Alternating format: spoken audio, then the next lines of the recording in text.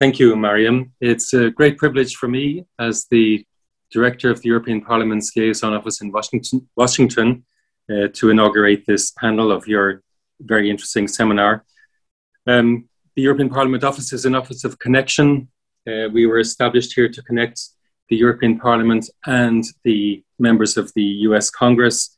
But connection works at many levels, and also at the level of connecting members of the Parliament with the student population in the United States in terms of outreach. And I think for the subject you have today, you couldn't have a better guide than Mr. Auštrevičius, whom I actually first met when I was working with the President of the European Parliament, and Petras was the chief negotiator for Lithuania. So I think that was a very special role at a very special moment in our history, where I think the lesson was that sovereignty shared is sovereignty gained. And I think Lithuania is an excellent example of that. And so I'm very, very happy to have connected you today. I think my job is done for the moment, and I'll hand over to the excellent moderator, Ryan. So thank you very much for giving me the opportunity to say hello on behalf of the European Parliament. Thank you very much, Joseph, for your kind introduction. Good morning and good afternoon, everyone, depending on where you are. Could also be good evening. Thank you very much for joining us today for the panel discussion on strengthening the Eastern Partnership. My name is Ryan Nabil, and I'll be moderating this panel. By way of introduction, I'm currently a Fox Fellow at Sciences Po, where I research Chinese diplomacy in Europe and Chinese and Russian approaches to international organizations. Prior to Sciences Po, I pursued an MA in Global Affairs at Yale University, and I worked as an economic policy researcher at the American Enterprise Institute, a think tank in Washington, DC.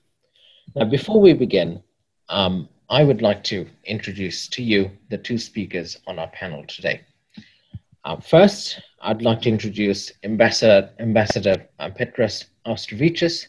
He's a Lithuanian politician, diplomat, and a member of the European Parliament. Ambassador Auštrevičius started his distinguished career in politics and diplomacy as a senior specialist at Lithuania's newly established Ministry of Foreign Affairs after the dissolution of the Soviet Union.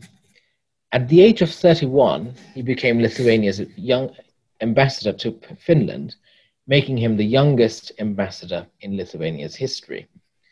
Subsequently, Mr. Auštrevičius served as a foreign policy advisor to the Lithuanian president, the Chancellor of Lithuania, and the chief negotiator for Lithuania's accession to the EU.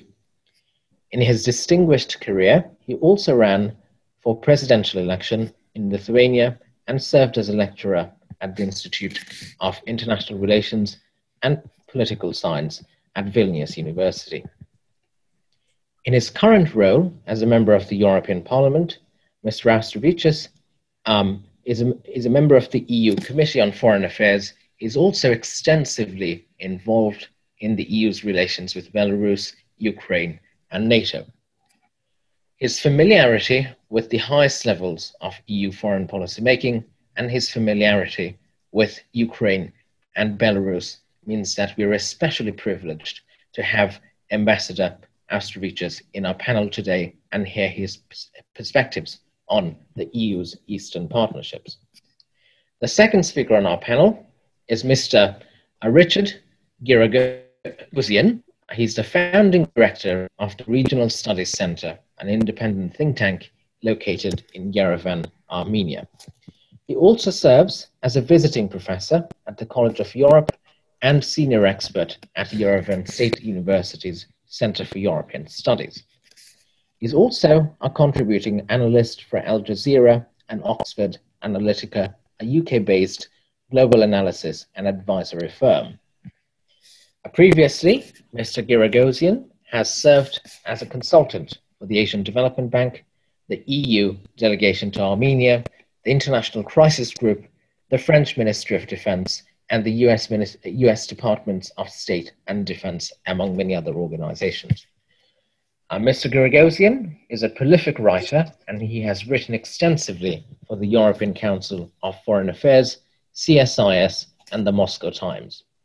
His articles have also appeared in many academic journals, including Oxford University's St. Antony's International Review and the Harvard International Review. He has also been regularly quoted and cited by the Washington Post, Wall Street Journal, and the New York Times.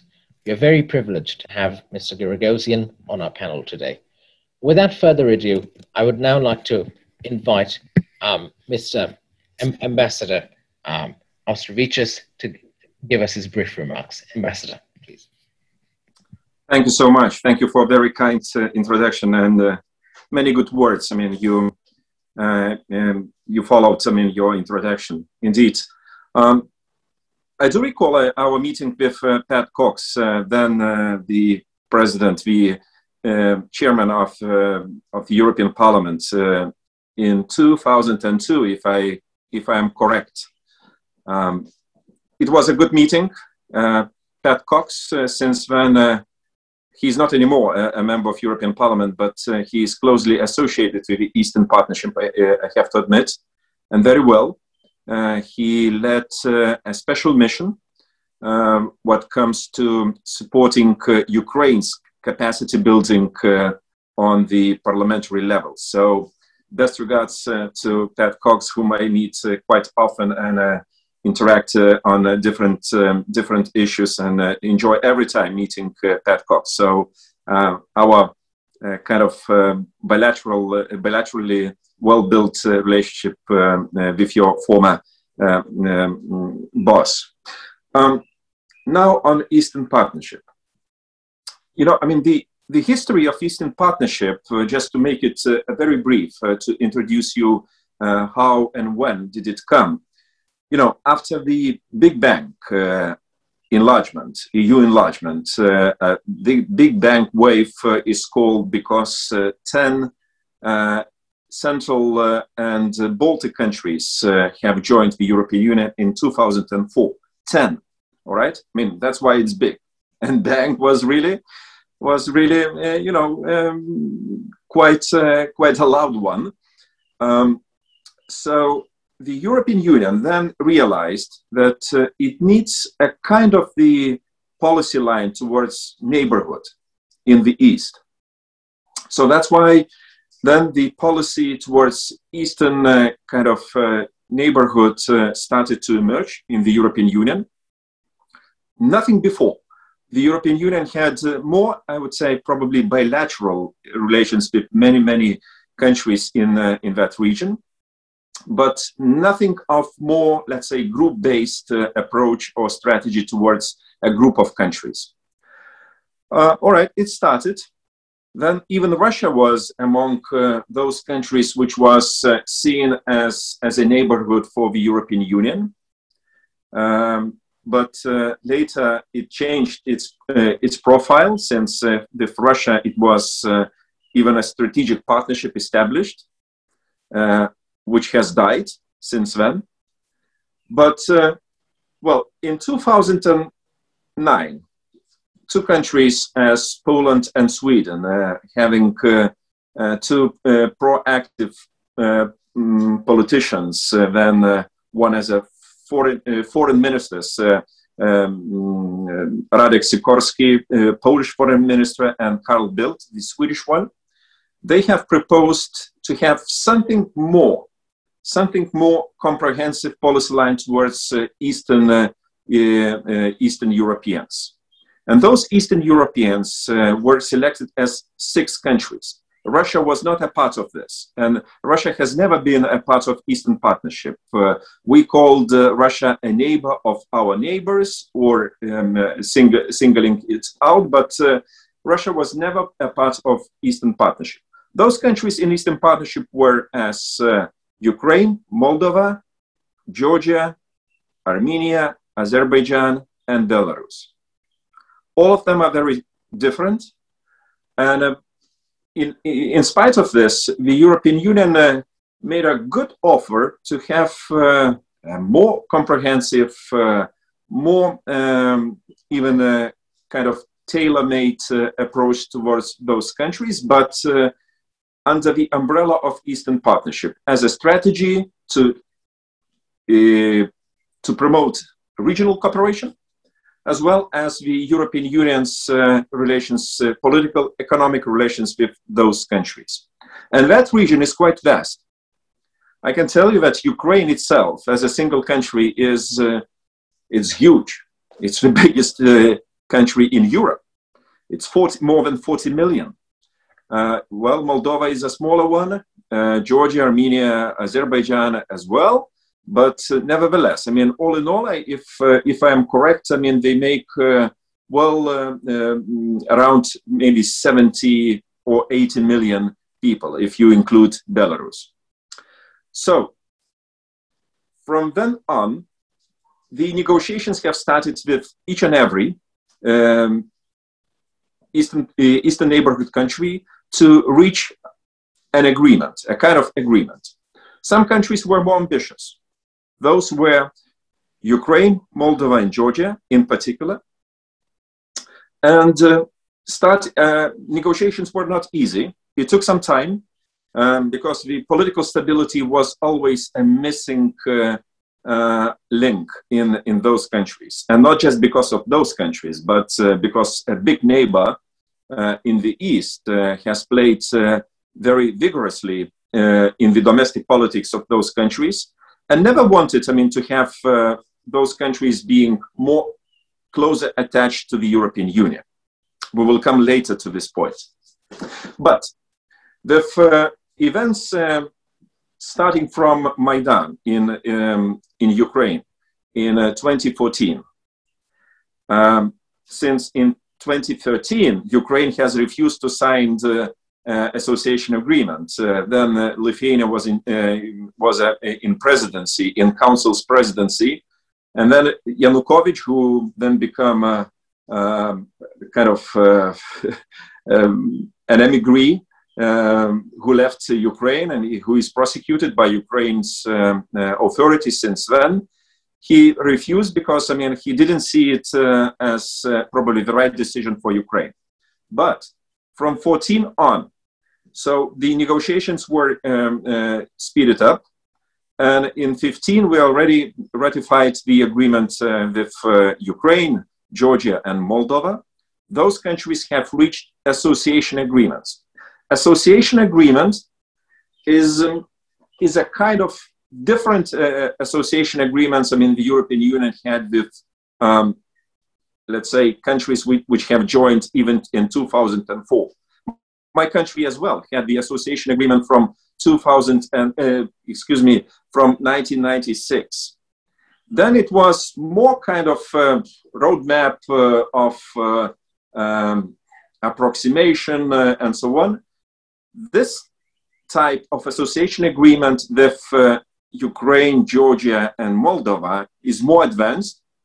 I would say it's not the pre-membership agreement, but rather making those countries ready for something more than a partner. But in those agreements, there is no promise that those countries will become one day or another full-fledged members of the European Union. It was a frustration on those countries' side. There are a couple of lines, by the way, in the agreements of Ukraine and Georgia, which proclaims that those countries have European aspirations. Aspirations. It's a very general definition. You might have quite a political fantasy. I mean, to translate it to the kind of pre-membership status, but nevertheless, those agreements are with the political cooperation, economic cooperation, and a legal approximation with the quite substantial part. And I have to admit that already for 7 years, when the association agreements are in force, those countries in particular, Ukraine, Moldova, and Georgia, made quite a progress. Generally speaking, the Eastern Partnership, to my mind, is the most successful regional instrument of the European Union towards neighborhood. If you take a look to the southern neighborhood, you will find nothing like this, nothing of this kind Nothing of this partnership and cooperation framework as with the Eastern Partnership countries. And if you follow the advance and the progress those countries have achieved, you might judge that it's a very successful, generally speaking, Eastern Partnership is a success story, to my mind, although it is individualized very much and depends on political will and situation in those countries as well. But I have to admit that if you compare the state of play, the European Union's relations with those countries before and after signing association agreements, it's like a day and a night. Of course, I mean, those countries having more ambitions, some of them are very loudly and repeatedly call for recognition of their status as future members of the European Union. But I have to admit that for the time of being, the European Union has no appetite at all for any speedy enlargement in itself. We just went through the Brexit. First time in the European Union's history, I mean, the number of countries dropped by one, -1. Now we're 27. And of course, I mean, even by, arithmetic kind of way of thinking, any organization which is not increasing but decreasing is sending not the right probably message. So that's why for the time of being, the European Union is more based and focused on Western Balkans as a region for future enlargement. And with the Eastern Partnership, it is still very comprehensive, very dynamic cooperation in many regards, but nothing said about the future membership. For the time of being, the European Union is busy with the next decade strategy for Eastern Partnership, because 10 years already have passed.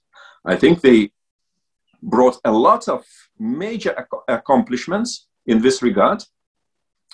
I was a rapporteur on Eastern Partnership resolution in the European Parliament.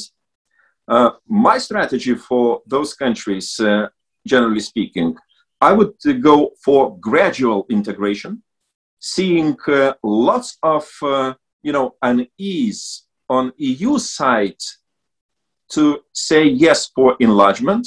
So that's why, I mean, gradual integration to my mind would be, first of all, based on integration into the single market, because the single market of the European Union still remains the biggest, most advanced market in the world. I mean, we are still 450 and more. It's a big, well-advanced, well-structured market. And for any country which takes part in a single market framework, it's a huge promotion for increasing competitiveness, for increasing trade, economic cooperation, investment incentives, and so on and so forth. In political field, I have to admit that we still didn't find probably any new proposal for those countries. Everything remains open for the time of being. But the next summit of the Eastern Partnership will be in December this year under the Slovenian presidency. And I don't expect any miraculous things to happen at that summit. I expect probably more practical proposals or some economy-based, investments-based, some special economic promotion programs designed for those countries. Maybe, and I hope it will happen. The European Union will open up its two major initiatives. That's a Green Deal, all right, and digital market. If that happens, it's already something for those countries because it's a global phenomena and a global tendency. Those countries have to undergo transformations of this kind, but nothing spectacular on political level. So that's why I feel a lot of unease from those countries, as well as NATO membership. As we know, I mean, on 14th of June will be NATO summit in Brussels, and Ukraine in particular, and probably followed by Georgia, They criticize the NATO organization for not being invited to the summit. To the summits of Eastern Partnership, all countries will be invited. But as I said, it will be a strategy for next 10 years. Many different things might happen. New challenges will emerge. The old ones will not probably vanish as such. So we will see a new reality. But frankly, I'm optimistic seeing the progress those countries have achieved. The rest, 3 countries like Armenia, Azerbaijan, and in particular Belarus, we will focus on that country later, have different approaches. They chosen Armenia and Azerbaijan different types of agreements to be reached with the European Union. Azerbaijan more focused on economic issues. Armenia much more on political ones. But now the situation in the region is very peculiar one. And I wonder to what extent those agreements will be finalized. I'm looking forward for my great colleague, Grigoris Yana, to go forward and to explain his strategy, what comes to Armenian situation in particular. But I wish those countries would have free hands to build their destiny, not being under the impact of the Russian policy, on which we, again, later will focus more. That's my initial statement. Thank you. Thank you very much, Ambassador. Now, Mr. Giragosian, please, you have the floor. Well, it's always difficult to follow such a comprehensive, sweeping presentation, but I do want to go into some points of agreement in terms of the Eastern Partnership, what the policy represents and what it offers. In a general sense, the Eastern Partnership is a comprehensive avenue of engagement, but it's also about civic empowerment, empowering ordinary citizens. And it's about education. Empowerment, education, and engagement are the driving factors in terms of the success of the Eastern Partnership. But I would also say, as a program, it is also a pivotal platform, a platform for engagement between the European Union and the 6 very different Eastern Partnership states. However, it's also equally significant as a platform between the 6 Eastern Partnership countries in terms of lessons learned and the shared threats, if you will, in a very much in a region at risk. But more than that, it's about interconnectivity, which is more than a slogan or a concept, but a necessity and an imperative.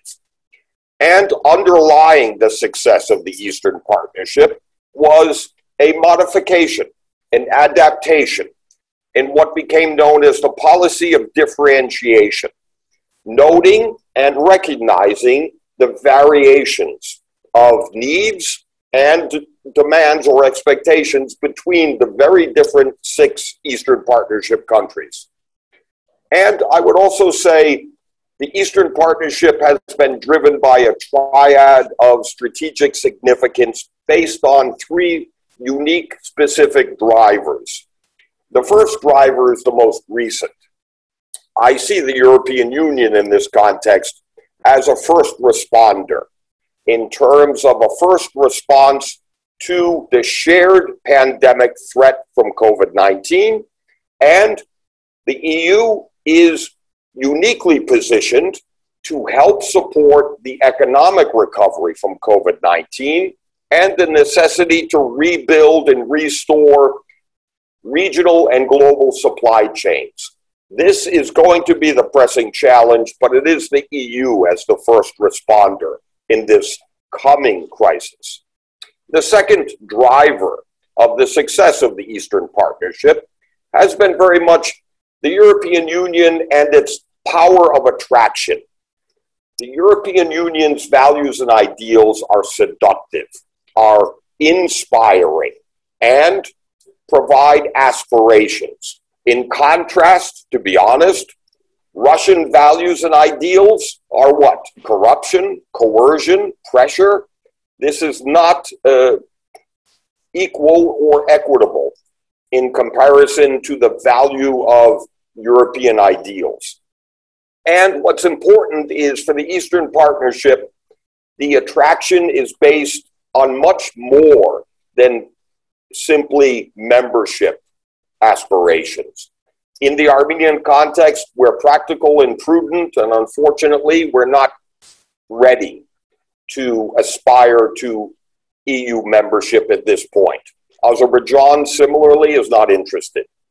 This is, however, a reflection and a recognition of the deeper, more broad level of attraction to the European Union, because it's based on values and vision, strategic vision as much as values. And for the countries of the Eastern Partnership, let's be honest, we're on the front line of democracy, just as the Baltic states. Each of the three Baltic states were long known as captive nations. They too, as EU members, are pivotal bulwarks on the front line of democracy, just as the Eastern Partnership. But it's more than just democracy, it's development. And in this context, the European Union has a unique advantage. That advantage is the ability to harness youth as the agent of change.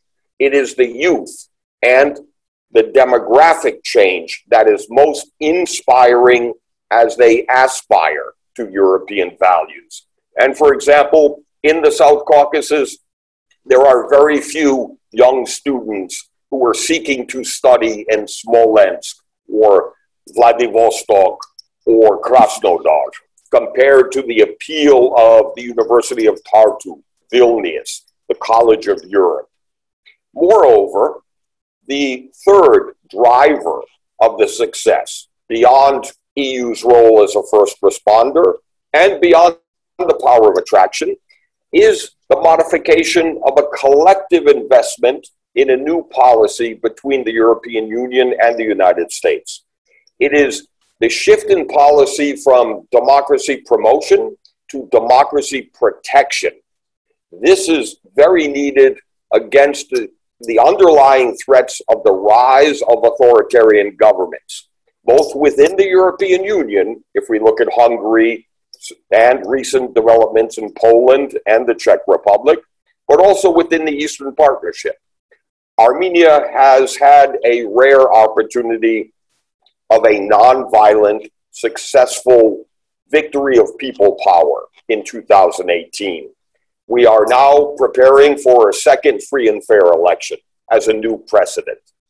But unfortunately, the threat and challenge from authoritarian states still remains. At the same time, the important thing is to invest in the institutions of democracy. As important as individual Democrats are, it's not enough. It's the institutions of democracy that are much more important to resilience than individual Democrats, if it's Saakashvili or anyone else. And in this context, there is a commitment and an investment in making a difference in the ordinary lives of ordinary citizens. This is where the Eastern Partnership comes in. And in conclusion, it's most important to say there is no conclusion. This is a dynamic, not static process. However, there are two observations. One is justified optimism. As my colleague Petras has noted, we're both justifiably optimistic.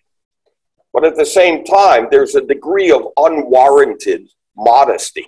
The EU is far too modest for not recognizing the deep and lasting success of the Eastern Partnership. The second observation, to be honest, is the European Union is not to blame for all of our problems in the Eastern Partnership. But at the same time, the European Union is not the answer to all of our problems either. Shortcomings in democracy, deficiencies in governance. The EU is an important opportunity. It's a tool, but it's not the answer to all of our problems. It requires self-sufficiency and political will that unfortunately has been an endangered species in much of the Eastern Partnership. And thank you for the opportunity. It's a pleasure to be with the 6th Annual European Students' Conference. Thank you very much, both of you, for your very insightful comments and remarks. Now, in the next stage of our event, we're going to move to question and answers. I have a few questions that I'd like to ask both of you. My first set of questions are about the second Nagorno-Karabakh conflict between Armenia and Azerbaijan last year. For our audience that might not be aware, very briefly, Azerbaijan launched a military offense against Armenia. The resulting conflict resulted in Armenia returning to Azerbaijan most of the territories that Armenia had occupied in the early 1990s as a result of the previous conflict over the same region. A primary lesson from the conflict is that really it has shown us the importance of full spectrum air defense against drones and such. So this raises a set of questions that I'd like to ask you. First, what military lessons should the EU and individual European countries draw from this conflict to prepare against such future conflicts? Second, what are some of the ways that the EU, what are some of the projects that the EU could undertake to improve economic integration between Armenia and Azerbaijan and also the rest of Europe? And to what extent should the EU pursue limited strategic cooperation with Turkey and Russia, which have both been involved in this conflict, to promote peaceful relations between Armenia and Azerbaijan? I'd be very interested to hear your views on these questions. Can I go first, Ryan? Only because I'm closer to the situation. I understand your question in terms of the military implications, but I have a slightly different perspective. The main concern I have is consisting of several elements, and it's not the military operations of the war, it's the fact that the war actually happened. In other words, the more basic premise is a challenge to the European Union in terms of a dangerous precedent, where Azerbaijan, with Turkish military support, was able to show a dangerous military resolution to essentially a political diplomatic conflict. This is a very dangerous precedent if left unchallenged, a dangerous precedent for all other frozen conflicts. A related dangerous precedent here is the seeming victory of authoritarian Azerbaijan and authoritarian Turkey against an infant democracy in Armenia and in Nagorno-Karabakh. What this resulted in, to be quite honest, is Armenia is now ever more firmly within the Russian orbit. Russia and only Russia was the victor from this deadly war. What we need is a return to diplomacy in order to challenge the narrative of these dangerous precedents. But at the same time, what the EU is going to do is engagement in post-war stability. And that includes a range of toolbox measures from people-to-people contact, resumed track 2 diplomacy. In other words, we need to transform this military situation into a post-war opportunity for renewed diplomacy. And unfortunately, we have Russian peacekeepers now deployed. This used to be the only conflict without a Russian presence. That is over. But we are in uncharted political territory here. And in many ways, I'm much more confident about the resiliency and stability of the legitimacy of the democratically elected government of Armenia than I am of what this means for an authoritarian government in Azerbaijan. Having said that, the US is re-engaging in this region, and the European Union has a unique role to play in post-war stability. Oh, may I follow? Ambassador? May I follow? In fact, this is a long-standing frozen conflict. having a history of more than 30 years. Hostilities didn't come just yesterday.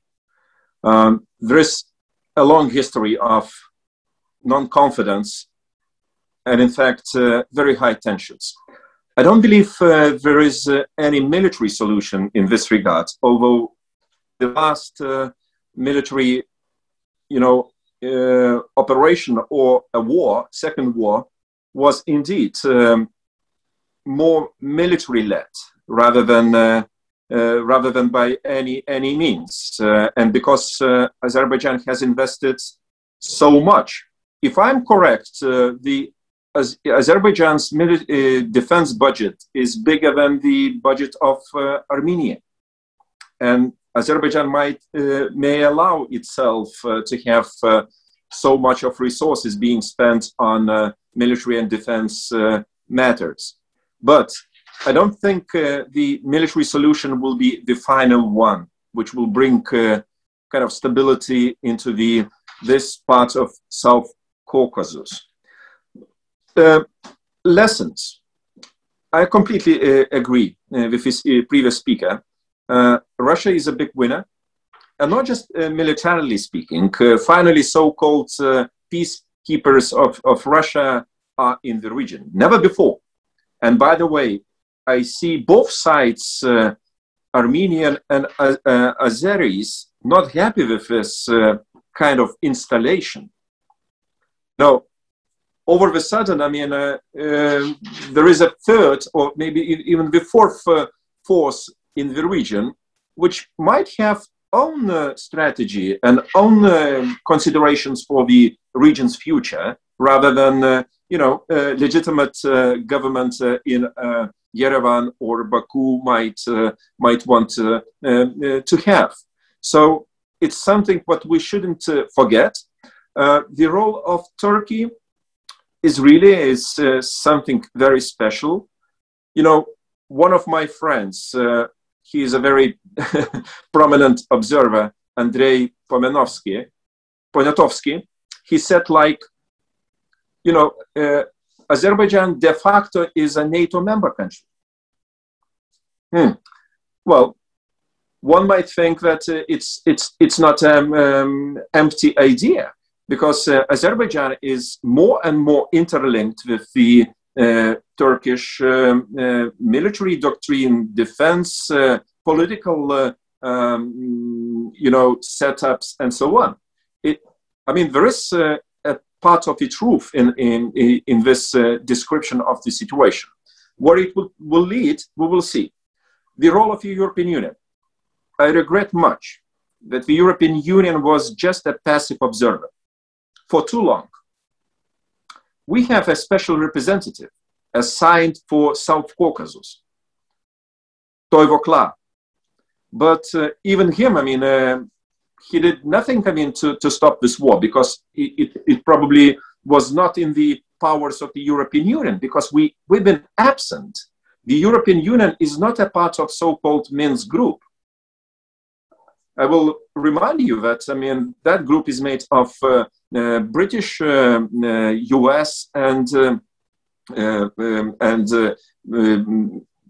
French, I guess, Russians as well. So, but there is no European Union. Not British. The co-chairs are US, France, and Russia. Not British. No British. Correct. Yes. So, but there is no role for the European Union, to be played in the region. Recently, I noticed a couple of very strong statements from Washington, D.C. Calling for peace and settlement and confidence building and so on and so forth. I think this is something on which the European Union should work more intensively. I, by the way, initiated a letter from the European Parliament, collected signatures of many colleagues of mine, asking the European Union to be one of the initiators of this peace process. There is no peace agreement between Armenia and Azerbaijan. There is an agreement to stop hostilities. That's it. But now we have to think probably absolutely about different framework of future cooperation and relationship of those two countries. which I hope will find one or another way of peaceful coexistence. I don't think we can, invest lots of time, money, and ideas into something which, again, will be not sustainable in a long run.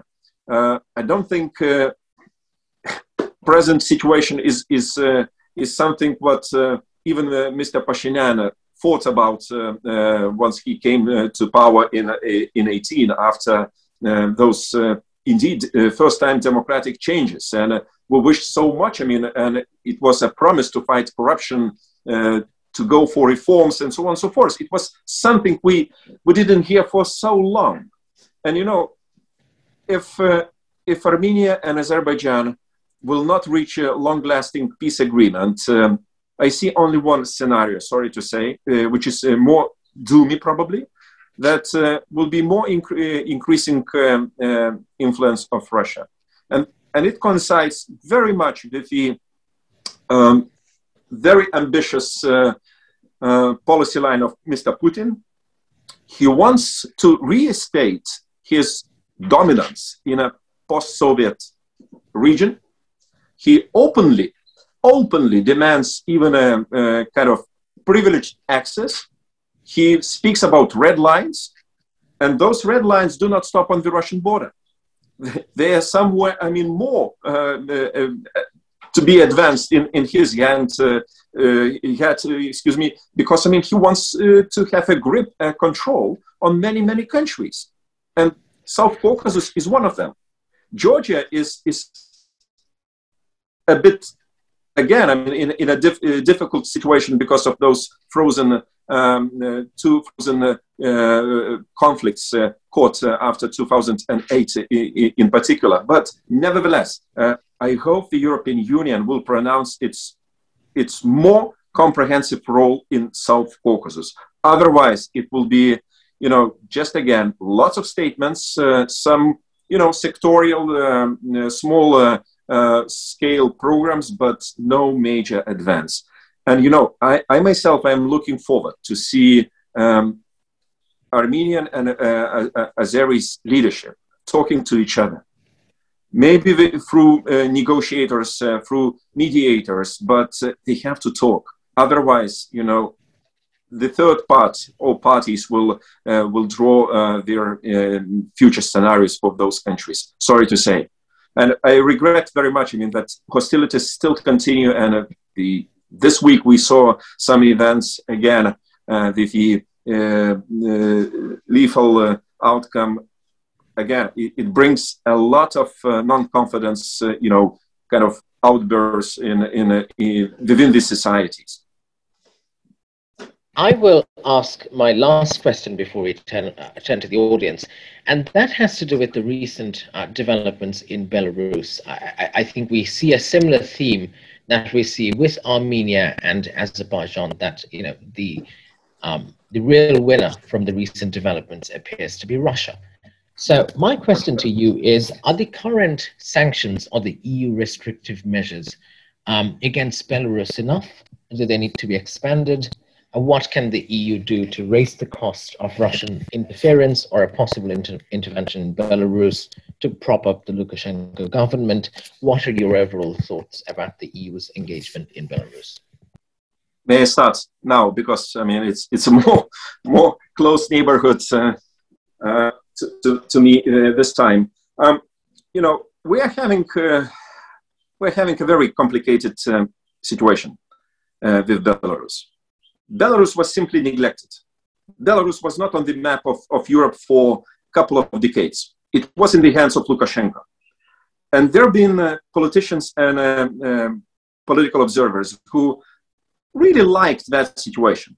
Belarus was somehow quiet, didn't raise any stakes. All right, it was never democratic. People disappeared, opponents were killed, opposition oppressed. But for Europe, it was, still kind of status quo, which didn't demand too much of attention and time and resources to be spent on Belarus. Things have changed. And now I see three challenges. Political one, ordinary Belarusians do not want to be back to the point they've been before.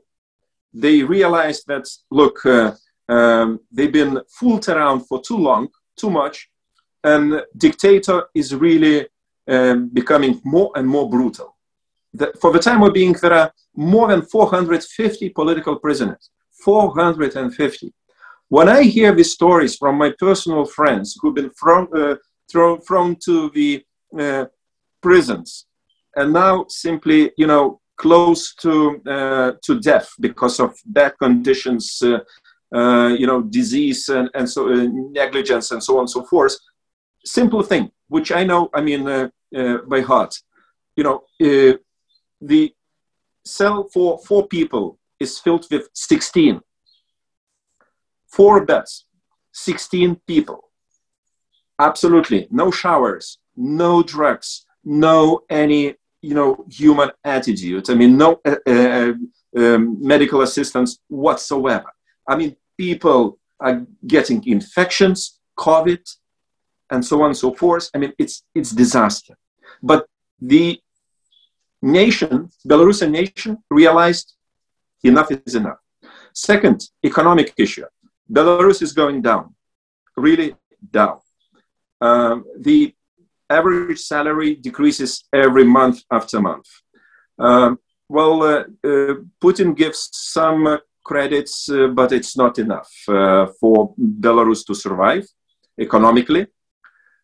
And the third aspect is this so-called agreement with Russia about the unification or establishing a union state, which is again, it's another form of occupation. Let's be frank. At that time, at 99, Lukashenko was in fact leading this negotiations because he had a crazy idea to be president of Belarus and Russia. He saw an opportunity because Yeltsin was, drinking too much. He was weak, not influential, and Lukashenko was, by the way, far most popular figure in Russia. But now things have changed. Now Putin is in charge, and Putin decides everything what will happen next. So that's why we are looking forward to save, sovereignty of this country. Otherwise, will be just one more attempt of Russia to extend its borders and to swallow Belarus. Sanctions, come on. For the time of being, we had the third package of sanctions. 88 persons, 7 entities under sanctions. It's a joke. We need sectorial sanctions, economic sanctions. I don't know to what extent Belarusians are ready, but I feel that they have changed their opinion and they are ready to more sacrifice in order to speed up some developments.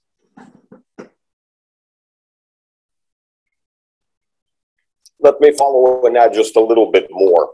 I would say on the one hand, the challenge of Belarus of dealing with the Lukashenko regime exposes the limited leverage we have in the West. In terms of the leverage is too indirect and too long-term compared to Putin's leverage. What's interesting, however, though, Petros made a very good point. For years of status quo, that was equated with a false security. Real stability and security is not derived from status quo that was Belarus. And I do think there was a degree of benign neglect by the West of the situation. Having said that, I think the key to the future of Belarus is in terms of isolation. And I am a little more optimistic that there's perhaps less the West can do, or the EU, but the isolation is being determined and driven by a miscalculation by Minsk and Moscow. In other words, the Russian position is actually weaker. It's based on weakness, not strength. If we look at Ukraine, for example, Putin perhaps gained Crimea, but he lost Ukraine forever. Putin, at the same time, has gained Lukashenko, but has lost the Belarusian people. What this means is isolation, where the situation in Belarus is increasingly unsustainable and, in many ways, is too much of a cost for Putin to continue to support in terms of the cost-benefit analysis. And if we look at the most egregious, the most flagrant violation was the hijacking of the airliner from Athens to Vilnius and what happened on board. What this shows is a test of European resolve and commitment. And Putin, like Lukashenko, is very good at testing and probing Western unity and response. And when it's weak, they proceed.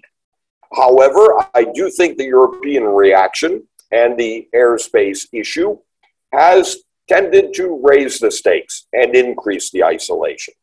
But again, I think the real future is in the hands of the ordinary citizens of Belarus who are past the tipping point. And it may quickly become Ceausescu in Romania in terms of also unpredictable outcome. If Lukashenko is forced out, there's also a danger of his own security forces, posing a new challenge with not necessarily a better regime.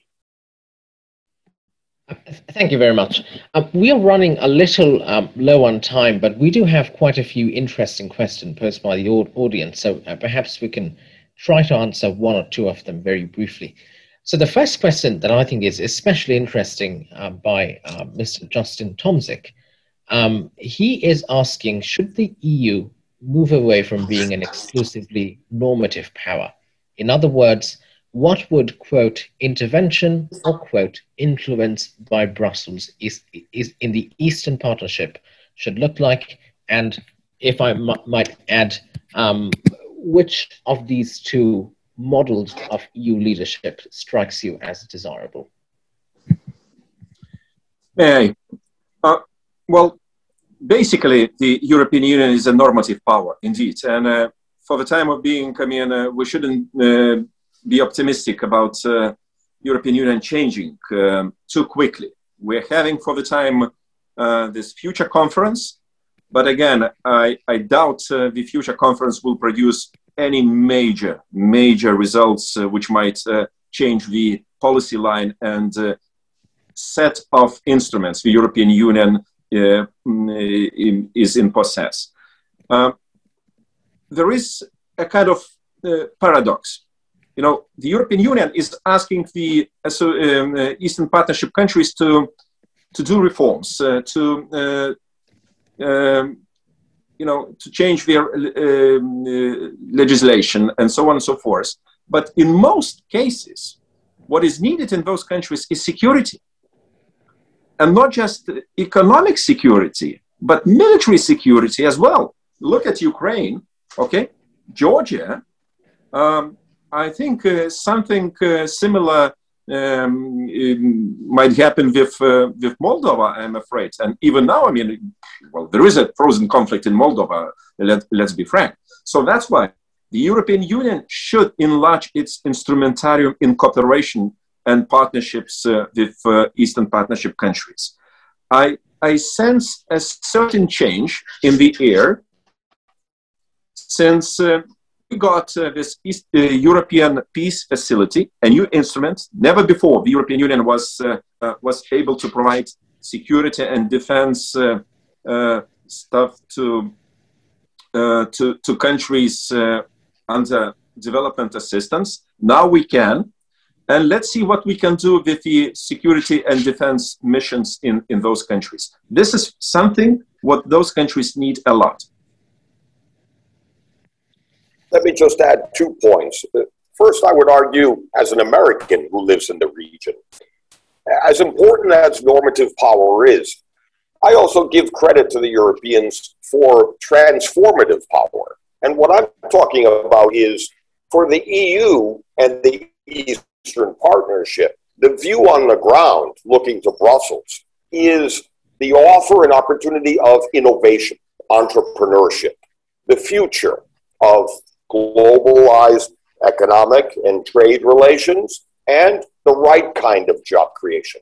In contrast to Russia, in other words, innovation entrepreneurship in Russia is punished, not rewarded. So I do think the Europeans have more of an advantage in the transformative power. At the same time, I think the broader framework of this very conference, the Transatlantic Alliance, will also play a much larger role in the contribution in a new way. The announcement recently from the Biden administration in Washington, elevating corruption as a national security consideration and threat, coupled with the protection of democracy and a pushback against authoritarianism. I think this element of the Transatlantic Alliance will address the weaker areas of European or EU insecurity. In other words, the lack of real hard power. But again, I'm justifiable in my optimism, but I'm also have to be optimistic living in Armenia and the Eastern Partnership. Thank you very much. We will have the last question, and there's a question by Gabriel Beauvalet-Bosche, and that is for Ambassador Ostrovicius. How does Lithuania seize its place in the trimarium right now? Well, I think we are on a front line, and we do feel a lot of things which are happening in Belarus. First of all, we received indeed a big group of refugees, political refugees from Belarus. Secondly, what we're facing now is something what we didn't see, I don't know, I mean, for decades probably. You know what is going on? Illegal refugees, what Lukashenko, by the way, promised to let them go to the West, as he said. Oh, you don't want, I mean, to cooperate with me? Then I will keep my borders open. In the last, I don't know, 4 or 5 days, we saw quite a surge of refugees coming through the Belarusian border. And they are not Belarusians. They are Syrians, Iraqis, Russians, Central Asia. And we see, I mean, no, will of cooperation from the Belarusian border guards at all. In opposite, I mean, they push them to the side of Lithuania and try to, delete any marks as they crossed this border region, generally speaking. And thirdly, we see a lot of increase of smuggling of tobacco products, because regime needs money, and especially cash. So that's why we're facing absolutely new reality. And I believe we have to be ready for something else. What else? I wish I were more optimistic, but I think we should be ready for more provocations from the Lukashenko side. I'm very serious about this. Thank you very much, Ambassador, for your answer. With that brings us to the close of this panel. I want to thank Ambassador, I want to thank Mr. Gregosian, and I want to thank Mr. Dunn for your very kind remarks and your thoughts. It has been a very interesting discussion, and I also want to thank Mariam for her excellent role in organizing this panel. And I want to, most importantly, I want to thank the audience for attending this event. So with that, I'll hand over it to Mariam if you have any more logistical details. Yes, on my end, I would also like to thank our panelists, Mr. Gregosian, Ambassador Ostrovicius, Mr. Joseph Dunn for opening our panel, and of course, Ryan for doing an excellent job moderating. Thank you so much for your time and patience. And thank you to our attendees for staying with us, for asking amazing questions. I'm sorry we couldn't get to all of them. And I wish it was longer in order for us to answer all the really interesting questions. I won't keep anyone else longer. I know we have more events to follow. So I wish everyone a great day, and thank you all.